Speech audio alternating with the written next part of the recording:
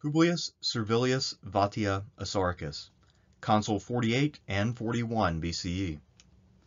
The son of one of Sulla's stalwarts, Servilius Isauricus the Younger was one of the most significant political power brokers during the civil wars of the 40s BCE. A staunch opponent of the First Triumvirate, particularly of Pompey, Servilius Isauricus stunned the Roman political establishment when he declared for Caesar in 49 BCE. Although he is not known today as one of the leading Optimates, his reputation down to 50 was such that he was frequently mentioned in the same breath as Cato the Younger, Bibulus, and Metellus Scipio. Once he was aligned with Caesar, he shared the consulship of 48 with him and put forth an immense effort to keep Caesar's more radical followers in line, effectively facing down another Catilinarian conspiracy. When Caesar was assassinated, Servilius Isauricus shifted his support back to the Senate, but he did so in a manner which set him up to be one of Rome's leading men. In late 44 or early 43, Servilius Isauricus arranged for young Octavian to become engaged to his daughter, Servilia. However, they would never take any wedding vows, and Octavian had to break off the engagement to Servilia to form the Second Triumvirate. Octavian did, however, want to maintain his link with the powerful consular, and insisted upon his appointment to a second consulship in 41. Octavian fully expected that Servilius Isauricus would faithfully and forcefully represent his interest. But his conduct once in office borders on being incomprehensible. Servilius Isauricus's lack of activity during the Parisine War is not only a puzzle for historians, but has led to the perception that the man was a weak, opportunistic trimmer, i.e., someone who rides the coattails of more talented people and shifts his allegiance at the drop of a hat. Here I will argue that Servilius Isauricus was far from weak, and that the dismissive treatment he received in the histories for his conduct in 41 owes to him having alienated both Octavian and Antony. For what it's worth, Servilius Isauricus most likely did not have a friendship with Lepidus, but that really doesn't matter too much. Servilius Isauricus's father, Publius Servilius Vatia, fought throughout the 80s on behalf of Sulla. He was able to survive many defeats before Sulla eventually came to his rescue and they secured power in Rome. The elder Servilius served as consul in 79, won a great victory, and was rewarded with the cognomen Isauricus, which his son went on to inherit. Servilius Isauricus also had an uncle who was in the Senate. His name was Marcus Servilius Vatia. He seems to have held a junior office around 100 BCE as a moneyer. We have a coin with his name on it. But aside from that, he doesn't really have much of a career to speak of. He might have died young or retired from politics. As for Servilius Isauricus the Younger, he was born into a very favorable position. When he came of age, this was at a time when the Optimates were still in the driver's seat of Roman politics. However, that would soon change with the rise of the First Triumvirate. Another factor in his favor that helped him despite the existence of the First Triumvirate is that his father was still alive, and that he would become princeps senatus in 55 until his death in 44. So Servilius Isauricus the Younger had a lot of name recognition, and he also had his father around who could give him advice and also lend him a great deal of prestige. Servilius went on to marry Junia Prima, a sister of Brutus and niece of Cato, and that meant that he was especially well connected within the conservative faction. So not only was his father a legend from the days of Sulla, but he was married into the family of Brutus and Cato. So, needless to say, he had it made, and he had a definite home within the faction of the Optimates. Servilius Isauricus the Younger makes his debut in history in 57 BCE. And this year he was assigned to work with the proconsular governor Aulus Gabinius in Judea. Gabinius was a protege of Pompey and had been the consul of 58. He would then go on to serve for the next 3 years in Judea. Servilius Isauricus, however, was only there for a single year. Due to the short nature of his service, I surmise that Servilius Isauricus must have been serving as quaestor during this time. Those assignments usually only lasted for 1 year. This meant that he would have been responsible primarily for holding very minor commands and managing the province's finance. Now, most likely, Servilius Isauricus would be 28 or 29 years old, which would put him being born around 85 or so BCE. At any rate, there was plenty to be done. Back when Pompey had passed through the area and annexed it, he had come upon a civil war between the former governor of the area, former king John Hyrcanus II, and his usurper Aristobulus II. Pompey had determined that Hyrcanus would make the better client because he was weaker, and so he and Gabinius, who was with him at the time, had empowered Hyrcanus. So Hyrcanus was still in charge going into 57, but there was a strong challenge to his authority from the deposed Aristobulus. Aristobulus decided to seize the city of Alexandrinum, which was a familiar family stronghold and a place that he had fought from before. During this time, Servilius will serve alongside of a young Mark Antony and Gabinius' son. The three of them will work together, with Servilius probably in command due to holding an official office, and they will lead an army to Alexandrinum and directly defeat the rebel Aristobulus. Meanwhile, Gabinius the consul was off with another army reducing another part of the country. Servilius and his friends managed to capture and send Hyrcanus back to Rome. The man who stood out the most in this action was Mark Antony, who physically ascended the citadel and seized Aristobulus in person. But Servilius most likely was the man who was in overall command, given his actual holding of an office at the time. By 56, Servilius Isauricus the Younger was back in Rome, and he would quickly emerge as one of the most vocal critics of the First Triumvirate. Whether he was simply inheriting his role as an Optimate, or whether his hatred of the First Triumvirate was spurred by his experiences in Judea, where he worked under Gabinius, one of Pompey's proteges, and then served alongside of Mark Antony, Caesar's cousin, is not entirely clear. However, it is clear that Servilius was not a fan of either Pompey or Clodius, the gang leader who initially worked on behalf of the First Triumvirate. In February 56, there was a major riot caused by Clodius, and Servilius joined other well-known critics of the triumvirate, such as Bibulus, the former consul, Cato the Younger, Curio, Livonius, in blaming Pompey for these disturbances and calling upon him to use his power and his influence to deal with the problems posed by Clodius. For the rest of the tumultuous 50s, Servilius Isauricus continued to rise to the cursus honorum. He managed to win an election to the office of praetor in 54, and he had every hope of one day achieving the consulship. He also got to see his father continue to achieve honors. His father held a censorship in this time and also was elected to the office of princeps senatus. It didn't have the weight that it used to have, but it was still a great honor and a way to really build up the family's name and reputation. So Servilius Isauricus was living at a time when both he and his father were actively accruing honors and advancing. However, because of his opposition to the First Triumvirate, he did not receive a consulship when it was, quote, his year. So usually you can hold a consulship within 5 years of being praetor. But in 49, Servilius Isauricus was not consul. One of the more interesting facts of Servilius Isauricus's career is that despite being a vocal critic of the First Triumvirate, he had always been on good terms with Gaius Julius Caesar. There was probably about a 15-year age gap between the two men, and yet, for a very long time, they had been close friends. Now, Caesar had a reputation for being able to make friends with younger people, so that's not surprising in of itself. Most likely, they met through the College of Augurs, where Caesar, of course, was a senior figure, and later became Pontifex Maximus. So Caesar was extremely knowledgeable about Roman religion, and perhaps he passed some of that wisdom down to Servilius Isauricus, and that was the basis of their friendship. We simply don't know. But often personal feelings and politics were two very different things in Rome. That's why it's so hard often for scholars of the Roman Republic to explain in a satisfactory manner how factionalism actually worked, because we often have very tangled and complicated relations between the various leading figures of the state.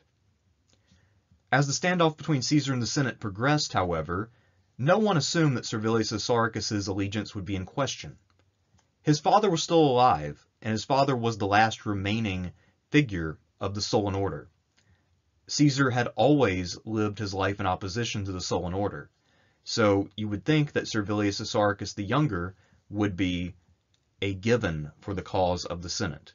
that his allegiance was without question and would be immediate and just a simple given. So when Servilius Isauricus did declare that he was going to side with Caesar, this was a shock to everyone. And this might account for how he has been portrayed later, since he effectively turned traitor on the cause that he had been a part of for his entire life, for the first 40-something years of his life. When he sided with Caesar, this was a major coup for Caesar, because one thing that Caesar lacked was the support of most of the senior men in the Senate.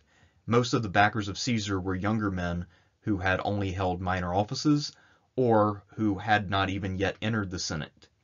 So Caesar was very short on heavy hitters, and by attracting the support of someone like Servilius Isauricus, who is a potential consular, this was a major get. And Caesar, of course, would reward him for his allegiance.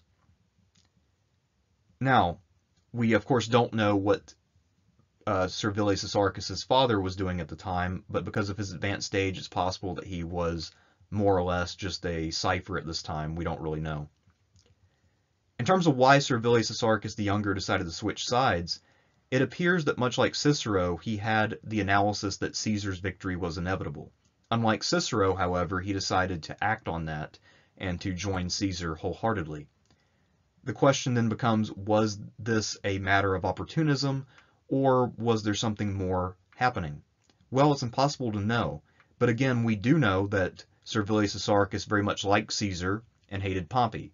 So in a civil war that was effectively Caesar versus Pompey, perhaps it was that personal consideration that made him declare for Caesar, or the fact that he knew that Caesar would almost certainly give him the consulship that he had been wanting. And if you think that Caesar's going to win anyway, why not get ahead of the curve? So that's exactly what Servilius Isauricus did.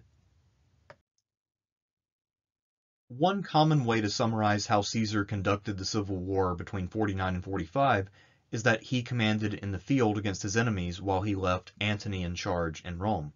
That's mostly true, but for the first year or so, the arrangement was a little bit different, and the man left in charge in Rome was in fact Servilius Isauricus the Younger. When he returned to Rome and kicked out Pompey in 49, Caesar held consular elections for the next year and arranged for himself and Servilius to be the only two candidates.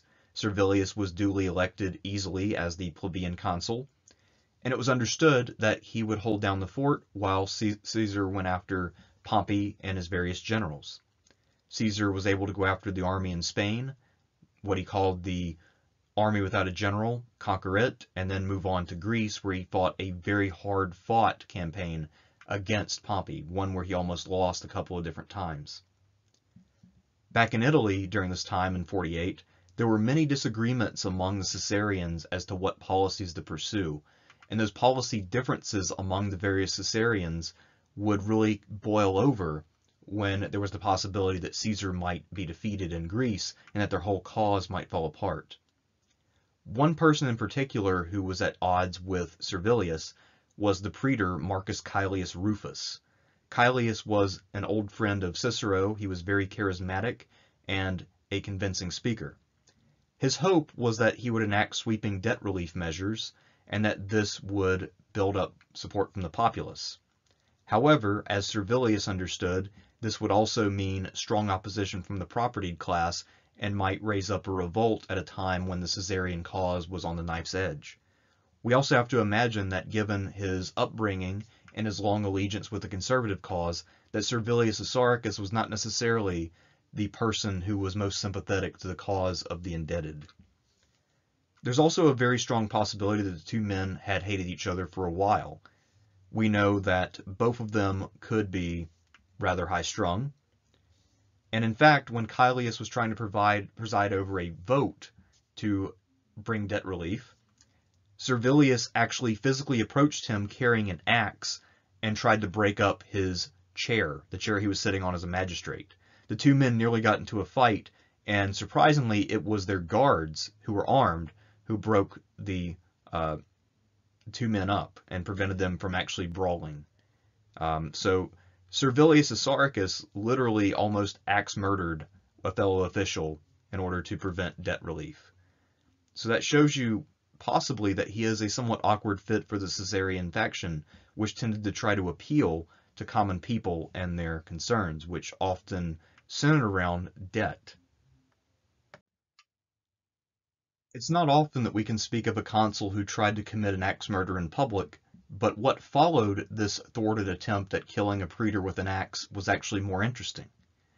After the failed attempt at axe murder, Servilius went back to the Senate and asked them to pass the Senatus Consultum Ultimum on the grounds that Caelius had gone beyond the pale and that he was a traitor to the state. So effectively, Servilius was waving the bloody shirt and saying that Caelius was the one planning violence, not him. And so, using the Senatus Consultum Ultimum, or as it's sometimes called, the final decree, Servilius as consul called upon the services of some legionaries who happened to be passing through in order to restore order. So this gave him a preponderance of force in terms of armed soldiers. In the meantime, it turns out that Caelius was plotting something, and he was plotting it alongside of a fairly unlikely ally, Titus Annius Milo, a former praetor who had led the street gang opposed to Clodius. That is to say that Milo's gang was actually a gang funded by the Optimates. So back in the 50s, most likely Servilius and Milo had been allies, and now they found themselves on different sides of an issue. Servilius, ostensibly serving as the Caesarian consul, was opposing debt relief by force, whereas Milo was now trying to seek debt relief by force of arms. It was an incredible turn of affairs. In the meantime, Servilius empowered a praetor, Quintus Pedius, to lead out an army to put down Caelius's revolt. Pedius led a very well-conducted campaign. He managed to defeat both men in detail rather than allowing them to unite, and so this led to the victory of Servilius and the Caesarian Senate. What's interesting about this affair is that the conduct of the whole thing from start to finish, with the exception of Servilius bringing an axe to the party, is that it is almost identical to the way that Cicero handled the Catilinarian conspiracy 15 years earlier. Now, we don't know, of course, if there was an extensive investigation by Servilius, but otherwise, this very much fits the pattern, and it's regrettable that we don't have more details of how this all unfolded. Having defeated Caelius and Milo, Servilius now turned his remaining time as consul to the task of setting up a legal framework under which Caesar could serve as dictator with Antony as master of horse on a recurring basis. Normally, dictatorships were only for 6 months at a time, and Caesar also did not want to be dictator for life necessarily, so Servilius was trying to walk a tightrope in order to get an arrangement that would be politically satisfactory and also make sure that Caesar had the powers that he needed. This, of course, would eventually set the stage for Mark Antony to govern Rome while Caesar was out fighting his remaining battles after 48. However, it was during this time, if not earlier, that Servilius Isauricus developed a major animosity with Mark Antony. Now, it's possible that this beef dated back to their time together in Judea, where Mark Antony got most of the credit for seizing Aristobulus.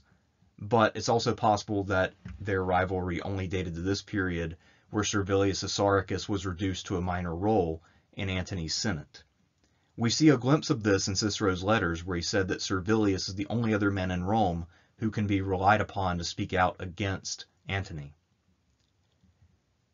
There was initially a peace after the Ides of March when Caesar was assassinated, where the liberatores, or the assassins, went out and made an agreement with Antony and other Caesarians. But after several months, that peace broke down, and at that time, Servilius Isauricus, despite his clear allegiance to Caesar, now sided with the Senate against Antony. However, he did not simply go with the stronger faction, but instead he went with the faction where he clearly saw an advantage to be had. He, of course, had been Caesar's colleague as consul and was senior within the faction, but also had clear ties to the other side as well. So he had a lot to offer, and it was probably along those lines that he approached young Octavian, Caesar's teenage heir, and offered to have Octavian engaged to his daughter Servilia. So at this time, that engagement was announced publicly, And this would be the height of Servilius Isauricus's power, where he has now put himself in a position to be the father-in-law to the major inheritor of Caesar's fortune and his reputation with the legions. However, this was not to come to fruition in the way that Servilius Isauricus had imagined. The engagement of Octavian and Servilia was announced sometime around the summer of 43, and this would mark the absolute pinnacle of Servilius Isauricus the Younger's influence. Yet, this period was not to last very long, no more than 3 to 4 months. At the time, however, things were looking perfect. Mark Antony had been defeated and he was besieged at Mutina.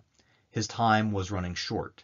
In the meantime, his chief lieutenants in the east, his brother Gaius and Dolabella, had also been dealt with. So Antony's cause was largely dead. Yet Octavian seems to have become convinced that in fact he was being played by the Senate, and that in time he would be gotten rid of the way that Antony had been. And so rather than wait around and take a risk, he decided instead to cast in his lot with Antony. So in late 43, around September or October, Octavian, Antony, and Lepidus announced the formation of the Second Triumvirate. They used their combined forces to enforce a proscription, and they went on to fight a war against Brutus and Cassius in Greece. As part of this agreement, famously, there was the proscription list where each member of the triumvirate got to have some of the people they hated put to death. But another big part of it is that Octavian needed to establish a marriage alliance with Antony. And so in order to make that happen, he had to break off his engagement with Servilia so he could get engaged to Fulvia's daughter, Claudia.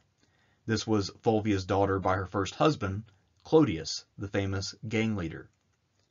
Most likely, given that Servilius Isauricus had absolutely loathed Clodius, this was not something that he wanted to hear. And you could also argue that this was a double betrayal of Servilius Isauricus, since he was someone who had really brought a lot to the table for Caesar, and therefore to Octavian. He also, in theory, could have been a viable member of a new triumvirate, as someone who had connections with the other side, and had a legitimate resume as a Caesarian. It's needless to say also, if Octavian was concerned about balancing out Antony's power, who better than a man who had opposed him consistently? Now, from Antony's perspective, of course, Servilius Isauricus would be a non-starter, but given the situation at Mutina, where Octavian clearly held more cards, putting this guy as a part of the triumvirate would have been a coup. Perhaps also, though, Servilius Isauricus was just a bit too clever and ambitious for Octavian's liking. And so, this is why Octavian and Antony agreed upon Lepidus, who was a threat to neither one of them. As for Servilius Isauricus, he had always had a grudge with Antony, at least for the last several years, and I think there's a good case to be made that he now extended that grudge to Octavian, who of course had gone behind his back to make a secret compact with a man that he had despised for a number of years. And we'll see, perhaps, that grudge in action very soon. About a year after the formation of the Second Triumvirate, Octavian and Antony led their forces to Greece, where they were successful against Brutus and Cassius at the Battle of Philippi in 42. For the following year, 41, the two men were concerned with the demobilization of the various formations they'd had to raise to fight that war, and also the existing formations that Caesar had raised, which had not yet been settled properly. And so, while Octavian would have a heavy role in dealing with that in Italy, the two men each knew that the consuls, in theory, would be the legal authorities responsible for such a move, and so they were determined to put reliable men in place. There was still some distrust between Antony and Octavian, especially since Octavian had gotten equal credit for Philippi, even though he had actually performed poorly, and Antony had more or less won the battle by himself. So in order to find loyal men, both decided to choose people they knew they could rely upon. For Antony, his younger brother Lucius was the obvious choice.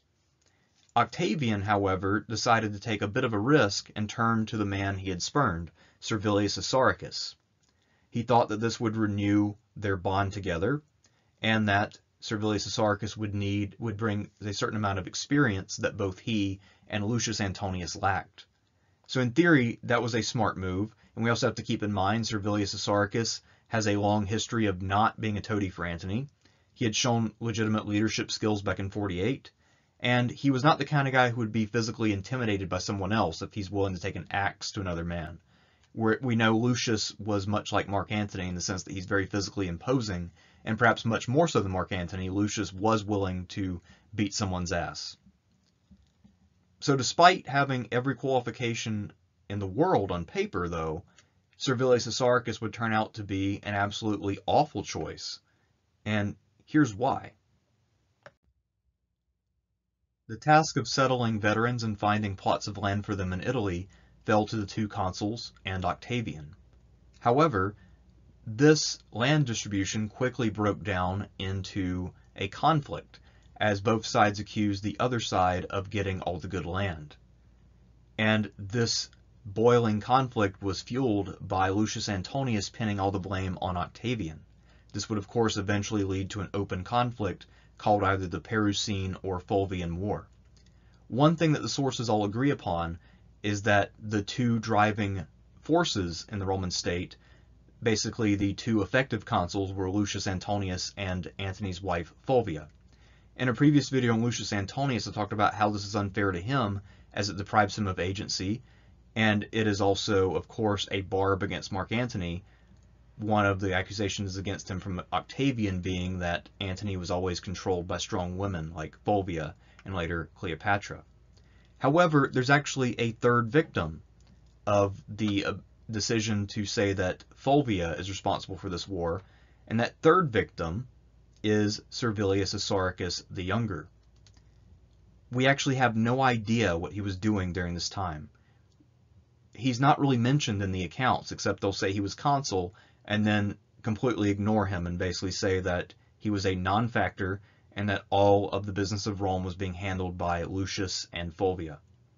In fact, when Lucius led his army against Rome, the man who was tasked with defending the city was the third triumvir, Lepidus, who predictably, of course, failed. The fighting then was between Lucius Antonius and Octavian's generals. Even Antony's commanders who did not actually engage, men like Ventidius, feature more prominently in accounts of this than the sitting consul, Servilius Isauricus.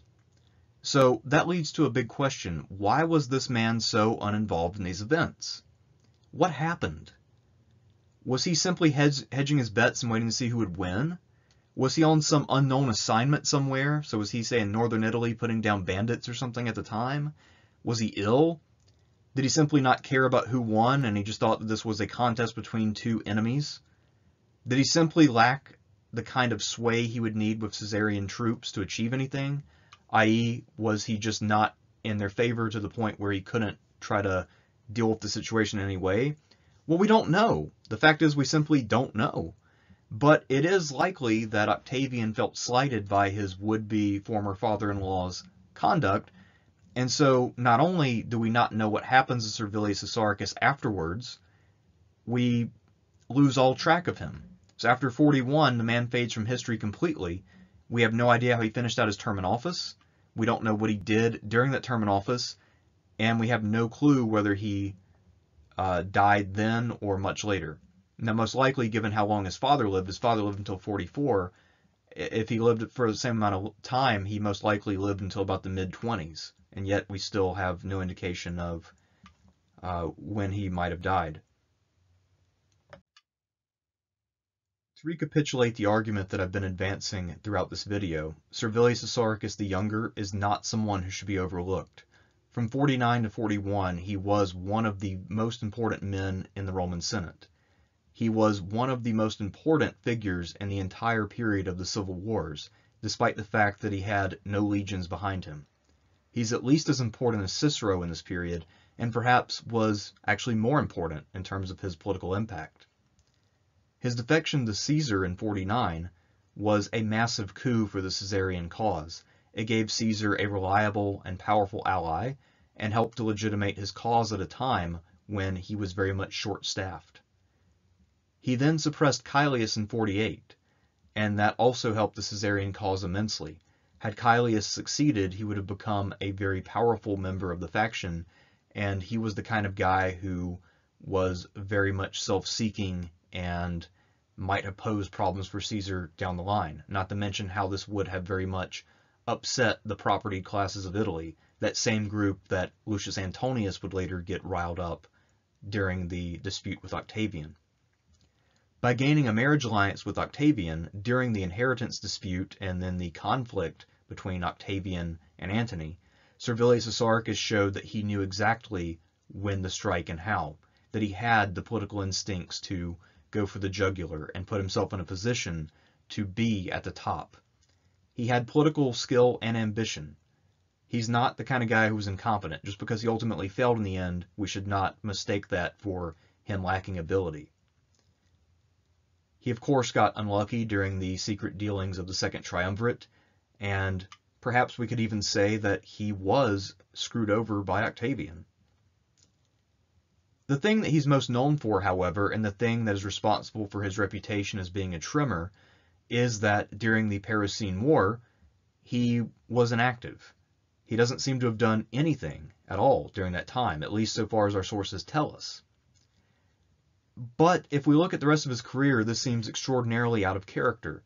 This is the kind of guy who would take an axe to an enemy in a literal sense, not the kind of guy to sit by and watch the world burn.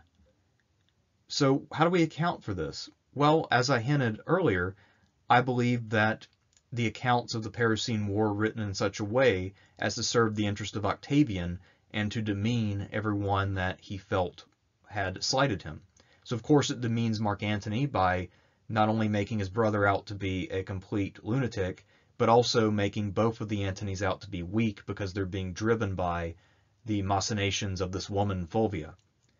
Servilius Isauricus is then, of course, completely dismissed and emasculated because he's not even mentioned anymore.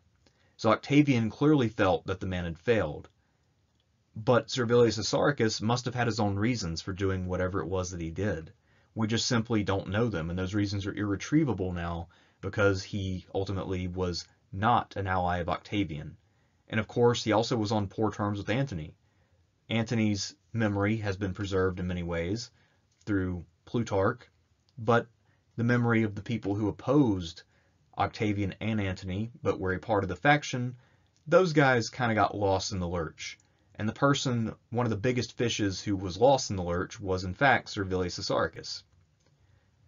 But in general, this dismissive notion that many scholars have that Servilius Isauricus was a mere trimmer, that he was a mere functionary who was just an opportunist, I just don't think that holds up to close scrutiny.